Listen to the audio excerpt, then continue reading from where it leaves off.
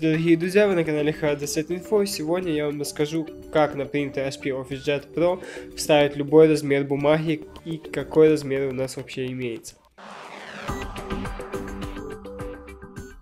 Чтобы на данном принтере открыть слот для бумаги, нам нужно снизу просто потянуть и открыть данный лоток. Открываем его и видим, что у нас лоток стандартный 8,5 на 11, то есть для бумаги А4. Но из-за того, что у нас есть такие ползунки, мы можем спокойно настроить его как на фотографию, как на конверты, так и на любые документы. Всего лишь нажав пальцем, мы передвигаем их.